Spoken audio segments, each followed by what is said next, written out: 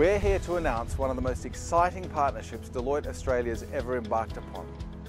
We're effectively the Sydney Opera House's presenting partner for Ideas at the House.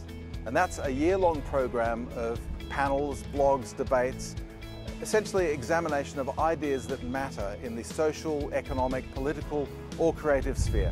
Effectively going forward, Deloitte Australia is the Sydney Opera House's thinking partner. So why are we doing this? Well, when it comes to ideas, they don't come much bigger than the Opera House. 40 years ago, it was one of the bravest innovations Australia had ever had.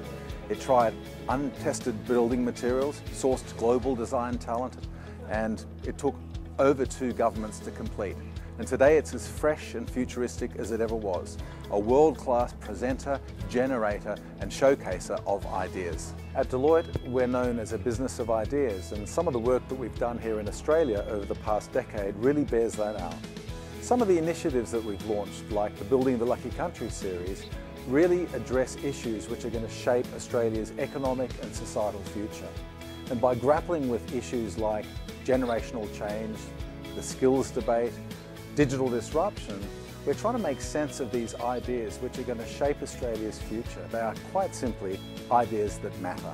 So over the year ahead, we're going to be working to maximise the impact of the Ideas of the House program. But also as part of our partnership, we're going to be helping the Opera House underline its value to the Australian economy through a report by Deloitte Access Economics.